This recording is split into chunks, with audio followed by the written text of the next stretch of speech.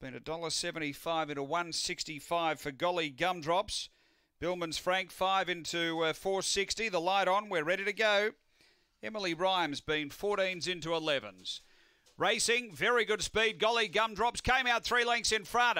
Billman's Frank second, then Emily Rhyme behind those understudy. 2 away Woodside Forest and Corborn Horse, but down the back Golly Gumdrops away by 6. Billman's Frank doing the chasing. Then Emily Rhyme from understudy, but on the turn, it's all Golly Gumdrops. Well clear of Billman's Frank. And Golly Gumdrops won it well. Second home, Emily Rhyme. Third, Billman's Frank, just in front of understudy. Behind those next, we had Woodside Forest. And Corborn Horse was back at the end. The time here is 22.91.